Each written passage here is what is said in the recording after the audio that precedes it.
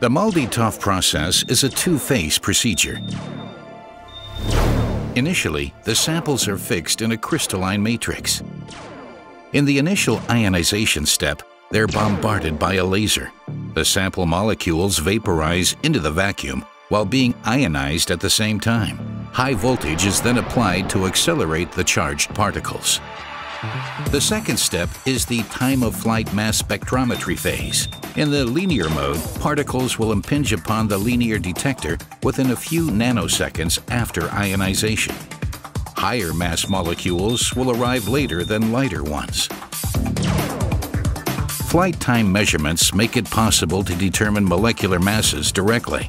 Each peak in the spectrum corresponds to the specific mass of the particle along the time axis, starting with the ionization moment.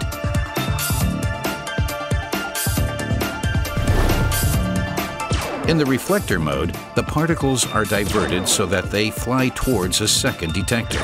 In addition to extending the flight distance, the reflector also focuses the masses. The combination of these two effects makes for higher resolution than in the linear node.